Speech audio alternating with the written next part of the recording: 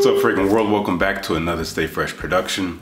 My name is Justin Copeland. On this channel, Stay Fresh Productions, we talk about all things dealing with fragrances. Any interest in that kind of content, make sure you hit the subscribe button. Join the Fresh Squad today, the freshest squad here on YouTube. Elevate, increase, improve, evolve your freshness. Your freshness being you bringing your best self into every situation, treating people with respect. And we use fragrance as a foundation of that. You will feel it and others will smell it. Now, today we have a highly requested video. I've recently done a two-part series, which you can check out, a playlist here, of fragrances that every man needs in his wardrobe. Now, again, if you saw that series, you would know that the title is not quite what it seems. And if you want to know what that means and you haven't seen it, then I do recommend watching those two videos. I was really proud of that concept, and I really do appreciate the feedback I got from you guys on those two videos. We did one for designer and niche. I'm probably gonna do one for indie, so we'll see about that. Let me know if you wanna see that. But one of the components of that video was a show-stopping fragrance. Again, you can watch the video if you wanna know the context a little bit more, but I had a lot of you guys ask me, can you do a video on show-stopping fragrances? Let's just extrapolate that topic and do a top 10 on that. So I am delivering. We have 10 fragrances here that I do deem show-stopping fragrances. And what is that exactly? This is something that's gonna stop traffic. This is something that is not for everyone. It is a polarizing fragrance. Some of you will hate it, some of you will absolutely love it, and there's probably not gonna be a lot in the gray area. This is a fragrance that you will generally wear when you're more dressed up, maybe in a formal situation, or when you wanna be a badass. Leather jacket, or whatever it is you're gonna wear on a night out to turn heads, to be provocative. This is a fragrance that will accompany that. I would generally wear these only in the evening time. I'm not trying to tell you what to do, but this is what I'm defining as a show-stopping fragrance. So let's dive right into it. I've ordered them basically in terms of my taste. Obviously, any of you who tried all these fragrances, you might order them completely differently. First one up here, this is called Rich Mess, coming from the house of Ryan Richman. And this is a very powerful leather fragrance, but a very unique one, very brash, harsh leather, almost ashy in a way. But it's mixed with fig, it's mixed with vanilla and sandalwood and saffron. So you have this kind of sweet juiciness somewhere, maybe a touch of grapefruit as well, some citrus, a sweet little juiciness kind of confined in this leather. Now on the skin it does dry down, still keeping that leather harsh and quite prominent, but you get this very interesting kind of spicy, softer leathery, almost creamy sweetness that kind of shines through as it dries. Makes it a little different, kind of gives it some more dimension and personality. But leather through and through, again, not for everyone. I know a lot of people that don't like this fragrance, but I love it. That is Rich Mess from Ryan Richman. Okay, here at number 9, coming from the house of Sarah Baker, we're talking about Charade. And this is a fragrance that, you know, I really got to be in the mood for it. It is an unapologetic fragrance. It has vibes of something that would have come out decades ago. It has this kind of old school, almost feminine perfume vibe to it, but in a very strong way. It is kind of almost a chypre in a way. I think there's a lot of oak moss in here. I do believe there's also a lot of tuberose. So you gotta love a pretty strong and pungent white floral scent mixed with some honey, almost animalic in a way, and quite woody as it dries. You got a lot of vetiver in here on my skin. Powerful fragrance, again, something that kind of grabs your nostrils. If you walk by somebody, they're gonna notice you. They are gonna smell this. One more thing I want to note about show-stopping fragrances, they are not guaranteed to get compliments. If that's what you're looking for, if that's what you feel like you need, these may not do it, but they will have an impact on people. They will imprint on people you meet, so much so that, again, they may not give you a compliment on how you smell, even if they like it, but they will remember you, and I think that's more important. Here at number 8, no stranger to the community and maybe no stranger to your collection, we have Tom Ford Black Orchid, originally marketed for women when it came out, if I'm not mistaken, but I do think they kind of switched that as a lot of men started wearing it. And wow, this fragrance, again, so provocative. I do find it quite beautiful. I didn't always love it, but I have grown to really enjoy it now. It is a dark floral. it is kind of what it sounds like. It's a dark, kind of sweet and earthy, creamy floral, praline, this chocolatey vibe, vanilla. Again, you have that orchid accord, so it is floral, but in no way powdery or anything like that. Quite a unique profile even today. That is Black Orchid from Tom Ford. This is definitely going to turn heads. Still today, timeless scent. At number 7, do I need to say anything about this? Dior Homme Parfum. This is the original. I cannot speak for the new formulation. I hear mixed things about it, but this is powdery, leathery, sweet iris. It's floral, it's quite powdery, but it is darker because of that leather note. It's more intensified. A little bit of oud in here as well, a little bit of rose. Just a much darker, richer, deeper experience compared to the predecessors of it, the Dior Homme and Dior Homme Intense. And something, again, to wear on a night out when you are feeling posh. You gotta be posh with this one. That's Dior Homme Parfum. If you can find it, grab it. It's at least a collector's item to have that's just hard to find these days, at least in North America. At number 6, from the house of Javoy, one of my favorites here, we have Incident Diplomatique. Again, not for everyone. By no means the most polarizing fragrance from the house. Private label, psychedelic, those might be even more so, and those are great scents. I just don't have them. Nothing smells like this. This is ashy, woody, earthiness. That's what this is in a bottle, but there's a class to it. There's an elegance here. It almost smells wet. I always say that. It almost smells like there's a boozy quality to the patchouli and the vetiver in this. A little bit of nutmeg, so it's a little spicy, some mandarin orange, add a splash of something kind of bright, but mostly slightly bitter, earthy vetiver, but it's filled out with something, and it is stunning. Again, and it has this ashy dimension to it that is so different.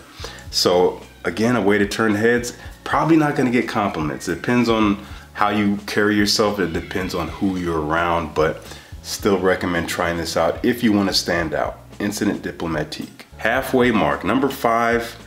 Love this stuff. It is a little linear on my skin, which is why it's not near to the top, at least for my taste. Once you spray it on, you kind of get what you get for the life of the scent, but it is captivating if you like this type of profile. Gucci Guilty, Absolute Pour Homme, and this is, again, unapologetic here. This is leather, this is cypress, this is vetiver. It's earthy, it's kind of woody, a little bit green in a way, and it's quite medicinal. So that medicinal quality is not something that everyone loves. It's a love it or hate it thing. I was always captivated by it even when I first smelled it, but I was afraid of it, so I never bought it. It was discontinued. I decided to buy it before it was completely gone and unavailable, so I picked it up, and I'm so happy to have it. Only wear it on a night out, only usually dressed in darker colors.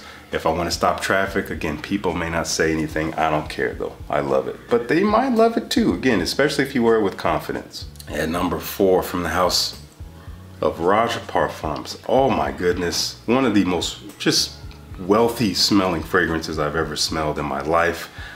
Unfortunately, the price tag also reflects that, so get a decant if you can. I don't recommend blind buying this. This is Diaghilev, again, from Raja Parfums. And this is a chypre, and it was made to be a very provocative scent. This is based on a lot of oak moss, so quite mossy and dry, with some civet, which is a slightly urinal smelling animalic note, but it's blended so well here. So you have a very dry, animalic, mossy, woody foundation, but on top of that you actually have a fruity floral dimension to this fragrance, which is so interesting. You get peach, you get maybe some citruses in here, you get a melange of florals in here. Again, it just adds so much depth to an otherwise pretty harsh profile. It is mostly bottom heavy, but that sweet floral quality does kind of dance around the top, gives it some interest in the air, but that darkness underneath really keeps it on the skin and really captures people. It makes it very, very head turning. This is Diaghilev from Raja Parfums. Do recommend sampling if you can. Links to everything below, whatever I can find. Here at number 3, from the House of Argos fragrances, we got to talk about Baccio Immortale. This is a beautiful leather-based fragrance, nowhere near as harsh as Rich Mess, but the leather is there. unmistakable. It's not really animalic at all. It's quite a smooth leather, like leather seats in a car, but there is an authentic sweetness in here from one of the most realistic raspberry notes I've smelled in a long time. That sweet tart quality is in here, along with some violet flower, which is a sweeter floral. So it is a sweeter leather fragrance, but you get some smoky birch wood in here as well. So there's a darkness here. Not something that everyone's gonna love. Again, you gotta love leather for this one, but a little bit more approachable than the others. Stunning fragrance, and you can still save money. Use fresh tin at checkout. You can buy any bottle. You can get a sample pack if you wanna try Argos. If you've been sleeping on them, get on them now.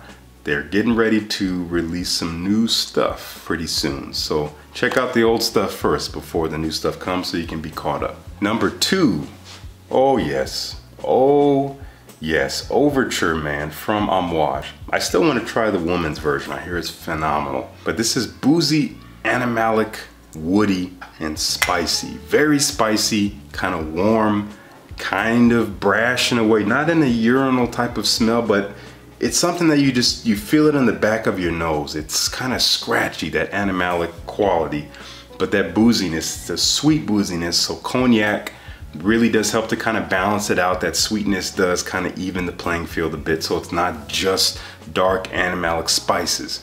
The sweetness is a really nice component here. Not for everyone still, but when I wear this out, I wear it to performances at times, and I'm really trying to make a statement, and this helps with that. That is Overture from Amouage. Stunning, stunning stuff. And at number 1, honestly, I was afraid to try this fragrance. When I first heard people talking about it, I figured I'm not gonna like that. And I think a lot of you guys can relate to that experience. You might assume, that doesn't sound like something I've worn before. I don't know if I'm gonna like that. That doesn't really sound good to me because it doesn't sound very mass appealing to people. I was the same way with this fragrance. But the more I started to want deeper and more memorable experiences with my fragrances, I was just drawn to this. There was a gravity that I could not escape, and I'm so glad I caved in. It is now discontinued. It might be coming back. I hear murmurs of that, but we'll see. But this is Tobacco Oud from Tom Ford. Again, not for everyone. It is what it sounds like. It is an earthy tobacco. It is a dark oud, not the oudiest oud ever, so don't worry about any kind of stinkiness or funk, not really here. But it's mixed with whiskey and spices, so boozy, pretty sweet. There's a balsamic quality to it, so it's kind of resinous in a way, but that oud and tobacco work so well together. It's dark, it's kind of ashy, again, sweet, boozy, and spicy, and amazing. All black here. You gotta wear all black. That's what I think. Great for the fall and winter. I will be wearing this a lot. I will cherish this bottle as best I can, but I'm gonna get some wear out of it for sure. This is a showstopper, without a doubt. This is Tom Ford Tobacco Oud. Gonna have links to whatever I can find down below where you can try it. Okay, that's gonna do it for me. I would love to know, what do you think of my list of show-stopping fragrances? Have you tried any of these? If you have, would you agree that they are indeed traffic stoppers, that they will stop people in their tracks, that they will make eyebrows go up or jaws drop, or people kind of look at you and linger for a second? Again, maybe not get compliments, but definitely leave an impression and leave a mark on people. If you agree or disagree, I want to know either one. Let me know down in the comments. If you like the video, please like the video. Really helps out with my visibility across YouTube. And once again, please consider joining the Fresh Squad by subscribing. Increase your freshness. Be the best version of yourself. I'm on the journey to do that, and I want to take you guys with me, so would love to have you as a part of the squad. Thank you so much for tuning in. Peace. I'll see you in the next one.